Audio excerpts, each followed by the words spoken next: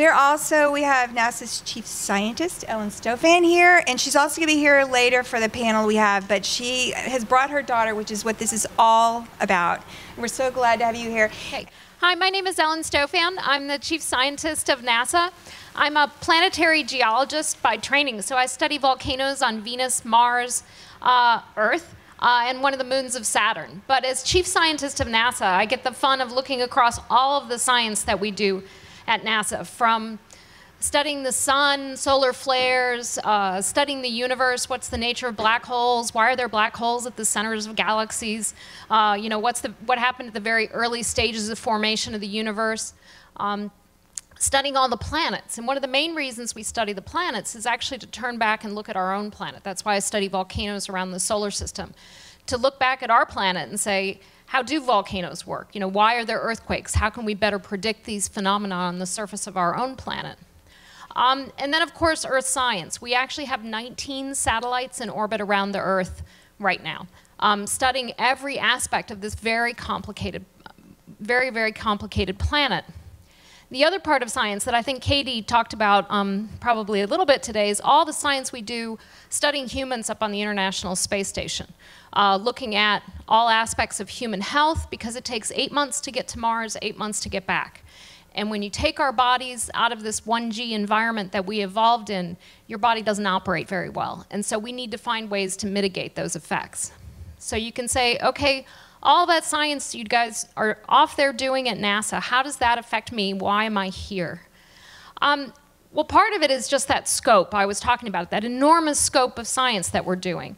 And frankly, a lot of the public doesn't even know what we're doing. I can't tell you how many times I've had people come up to me when the space shuttle retired and say, oh, sorry, you lost your job. I'm like, I didn't lose my job. We still have NASA. We still have astronauts every day up on the International Space Station doing work.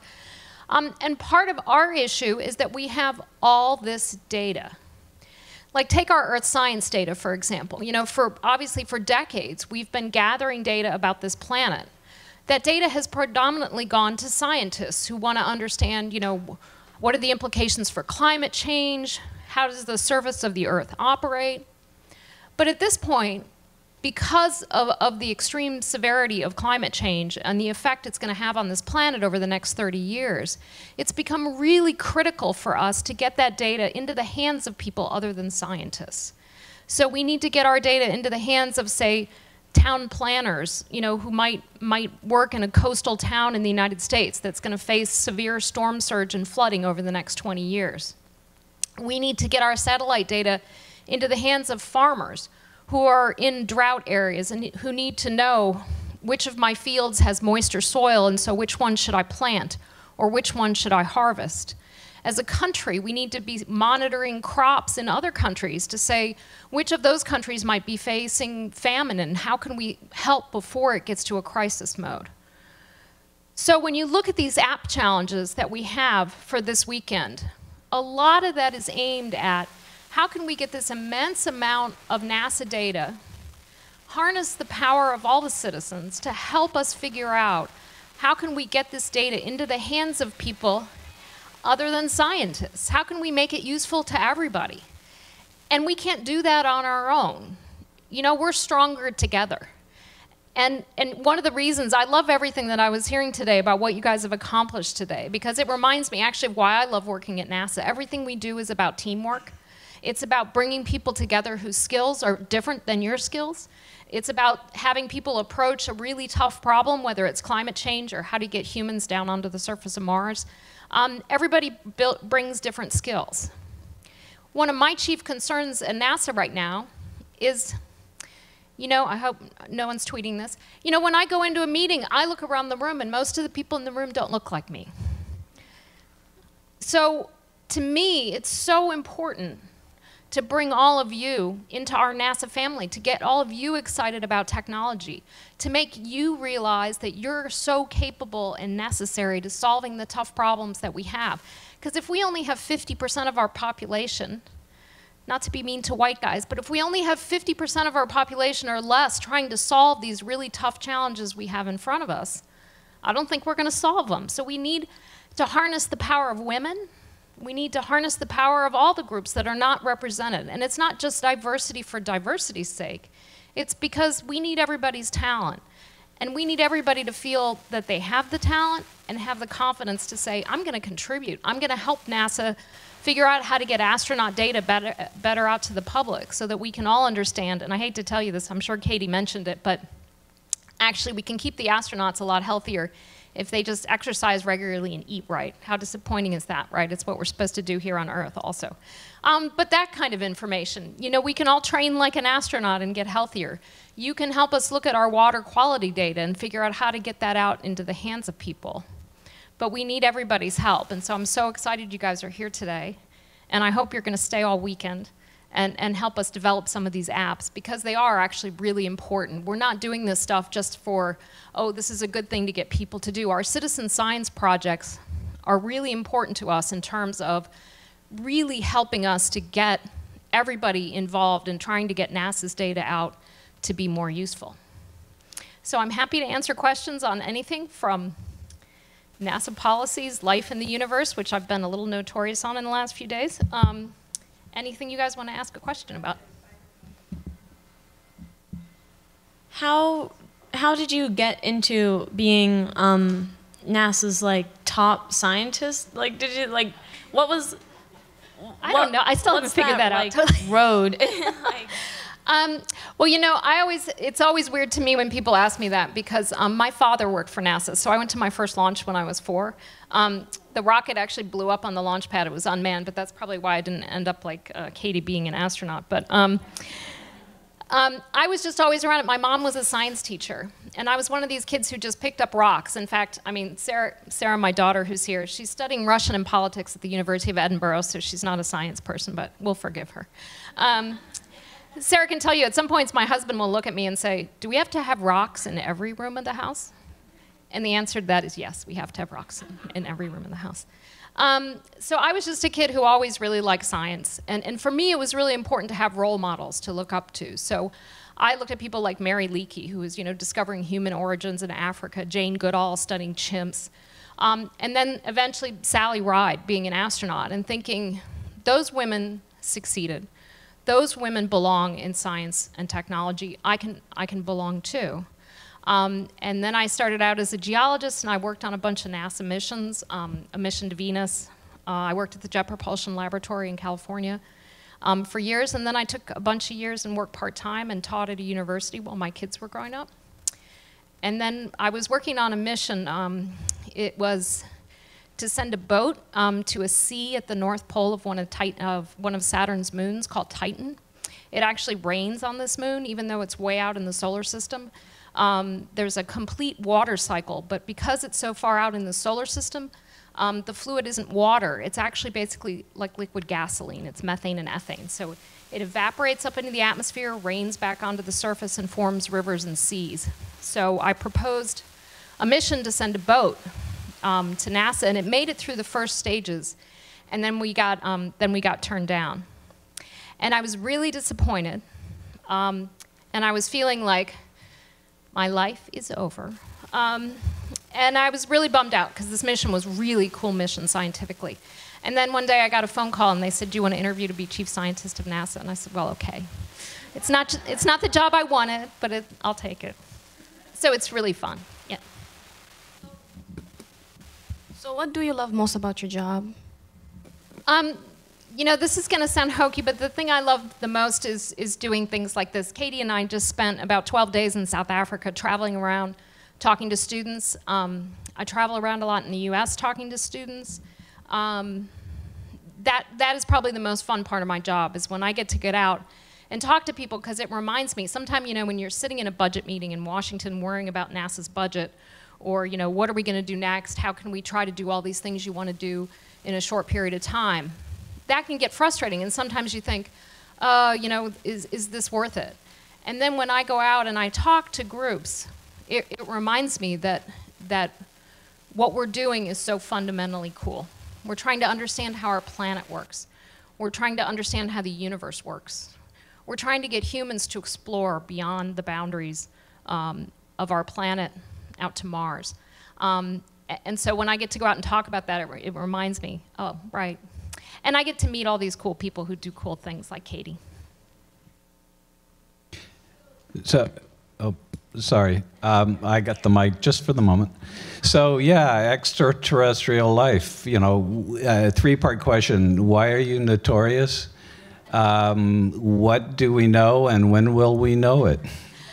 It's that latter part. We had an event at NASA on Tuesday. It was really fun. We had it at NASA headquarters, and it was the guy who runs our science mission director at John Grunsfeld, Jim Green, Jeff Newmark, and Paul Hertz, and they run our different science directorates in planetary science, heliophysics, which is studying the sun, and astrophysics.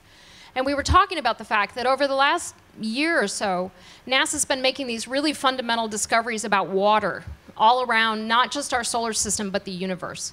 Now, water is critical because we think that water is critical for the evolution of life. And it's not just because life here on Earth has water associated with it.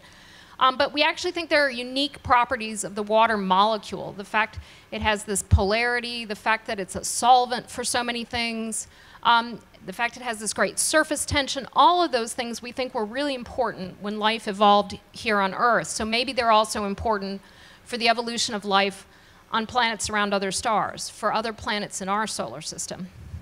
So we had a press conference because we know water was stable on the surface of Mars for a long time. So we're looking really hard right now on Mars for what we call habitable environments. Where are places where life could have taken hold?